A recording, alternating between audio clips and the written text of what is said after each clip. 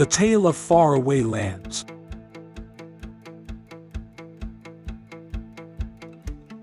In the heart of a green, lively forest, there was a young deer named Leora.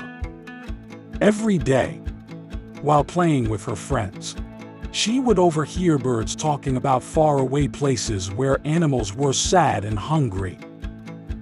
They didn't have food, cozy homes, or even families like she did. Every time Leora had a yummy fruit or drank fresh water, she felt a little sad. Why do I get all these nice things, and others don't? She often thought aloud.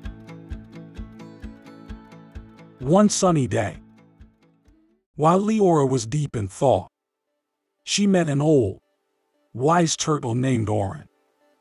"Why the sad face, Leora?" he asked. She replied, I hear about animals in far places who are unhappy. It makes me sad. Orin, with a gentle smile, said, "The world is big, Leora. But remember, sometimes, instead of just thinking, we should do something." Leora wanted to help. But first, she knew she had to learn and grow. So, she ran races with the cheetahs to get faster, watched the owls to learn to be patient, and listened to the stories of old trees to get smarter. With her new skills, Leora decided to travel. In each place, she shared her knowledge.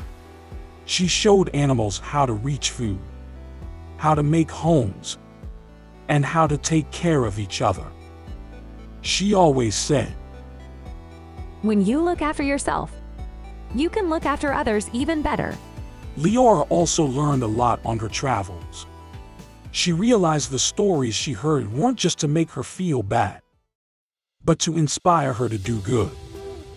When Leora returned home, the whole forest threw a big party for her. Orin, looking very proud, said, "You listened, you learned, and you helped. That's how we make things better." And from that day, every young animal in the forest heard about Leora's adventures.